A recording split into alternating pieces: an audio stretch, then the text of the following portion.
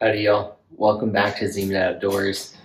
I know I've been talking about this over the past couple of videos, but today is finally the day to get some new strings on my bow. I did Texas Archery in Spring, Texas. I've been there a few times. I really enjoy the guys there. They seem to want to work with you and help you out quite a bit.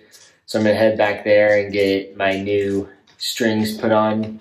The strings I'm putting on are the VEC 99 strings from Catfish Custom Strings. So if you haven't checked them out, I would go ahead and take a look at them. I've only heard great things. This is my first set of strings I've replaced, so I really had no idea what I was doing. And Mike over there helped me out a ton. Here's his business card. I'll put a link in the description to his website and put his info in the description as well.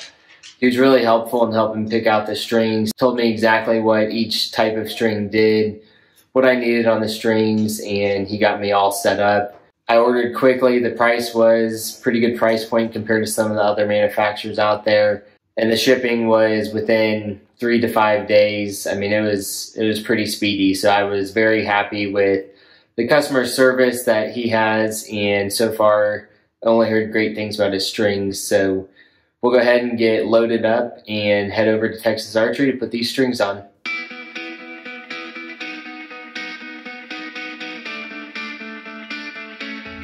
I'm here at Texas Archery, just dropped my bow off. They said it was going to be a day or two to restring it. I guess they're really busy right now, so I had to leave it there, and they'll call me when it's done, and I'll come back and pick it up. They said they'll restring it, tune it, do the whole 9 yards, and I'll come back and take some shots to make sure the peep's good to go and that my nose button's set up correctly, and we'll take some videos and pictures of me doing that.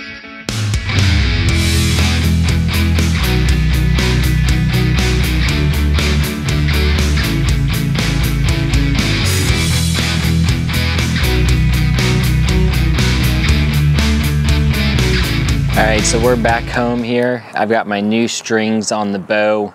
I've taken about 50 to 100 shots or so. And I feel like I've worked the strings in pretty well.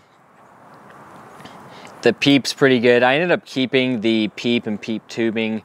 I talked to a guy at the shop and he said, honestly, it's kind of worth keeping. You don't really have to fight with it twisting or anything. So for now, I'm going to keep that and just see how well it does.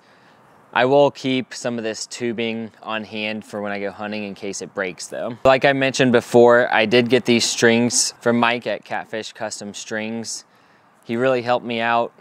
I mean, he made this super easy to pick out which strings I needed, what colors I wanted, shipped to me quickly, so I can't thank him enough for that. If you are interested in some of his strings, I'll put a link in the description below, and I'll throw his business card up on the screen here for you as well. I'm gonna take a few more shots. I've gotten the pin sighted in at about 20 yards. I haven't sighted anything beyond that since I can only go out to about 27, 28 yards in my backyard.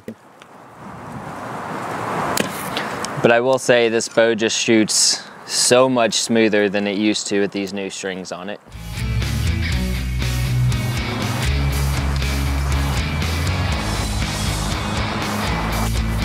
Also, I did grind the sight down a little bit so I could fit it on the lowest pin.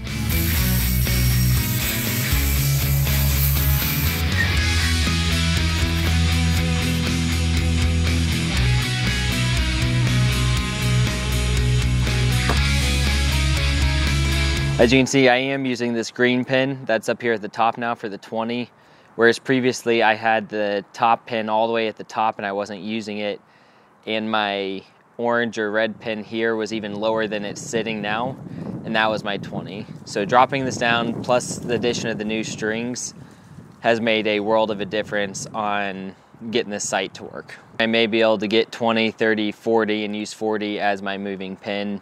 I'll do another video later on how I set that up and getting my tape set as well. But in this video I did want to talk about the arrows I plan on testing this year for my 2021 bow setup.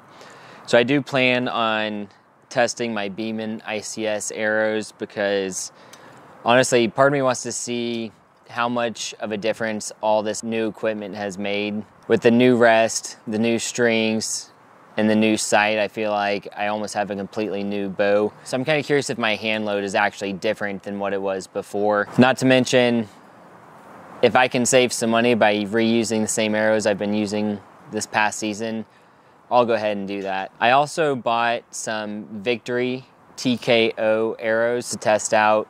I've heard great things about them, and I just wanted to give another arrow a test. I'm going to focus really on those two arrows to start, but I do have the gold tips and the Sirius arrows that I shot last year as well, if these two arrows just don't work out for me. I do have a 300 and a 340 spine for all my arrows, so that'll be the spine that I'm testing out. I will also be testing from 100 grain all the way up to 300 grain field tips. So there are a few things I'm going to do a little bit differently this year. One is I do plan on hunting with Luminox, so I'm going to do all my testing with my Luminox because that does add some weight to the back, and you could add, you know, tape or some weight or something like that, but I want this to be as realistic as possible.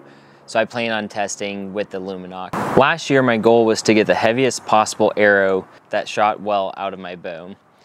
However, the more research I've done, the more I would like to find a happy medium between heavy and fast. I missed 2 deer this year, mostly because of user error, but at 20 to 25 yards they had a ton of time to drop and move because of how slow my arrows were. So I do want to keep with the heavy setup, but try and maximize my speed by choosing one of the lighter options that still shoots well out of my bow.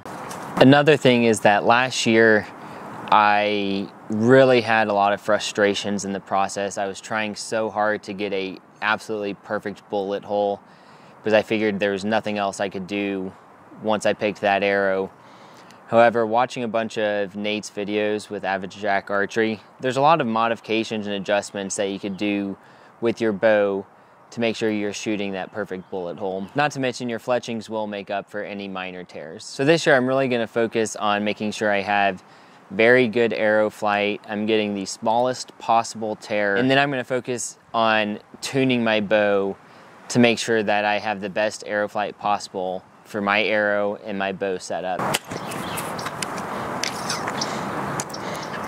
I really hope y'all enjoyed this video, as well as me going through and showing you my upgrades to my bow. If y'all are interested in my arrow selection process and how I'm going to go about picking my arrow for the 2021 season, as well as how I'm going to tune it, go ahead and hit the subscribe button and the bell notification so you can be notified of future videos. Thanks for watching.